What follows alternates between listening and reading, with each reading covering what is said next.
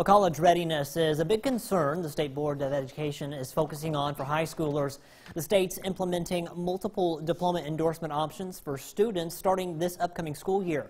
Our Quentin Smith speaks with school leaders in Lowndes County about these changes. He joins us live in the studio with more. Hey, Quentin.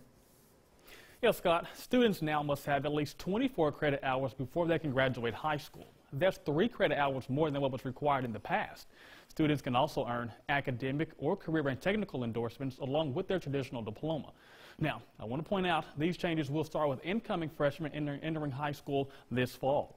School leaders here in Lowndes County say they believe these changes will help ensure students are ready for college by the end of their senior year. Well, the diploma endorsement options are just really giving the students a way to track where they want to go as they progress through high school.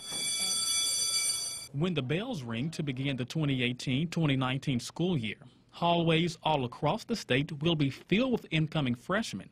However, those freshmen will now have new requirements they must complete before they can graduate. The basic is the traditional, and that is 24 credits. Right now we currently require 26 credits, so the 24s is a bit of a drop there for all of our students.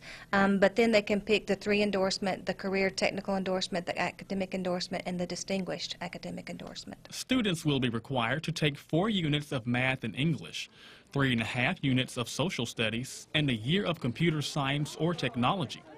Also under these new guidelines, students are required to take a year-long college and readiness course.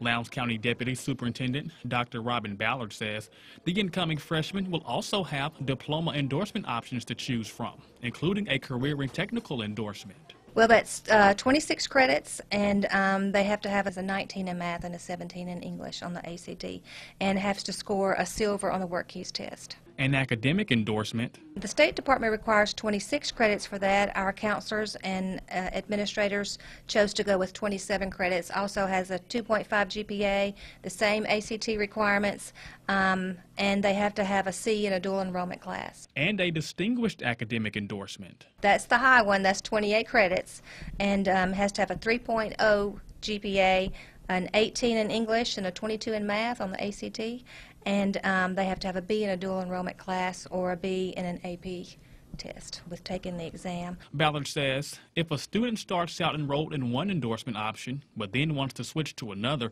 they can do so, but only with their parents' permission. Now, students with disabilities will be eligible for an alternate diploma. For more information about these changes, just visit our website at WCB.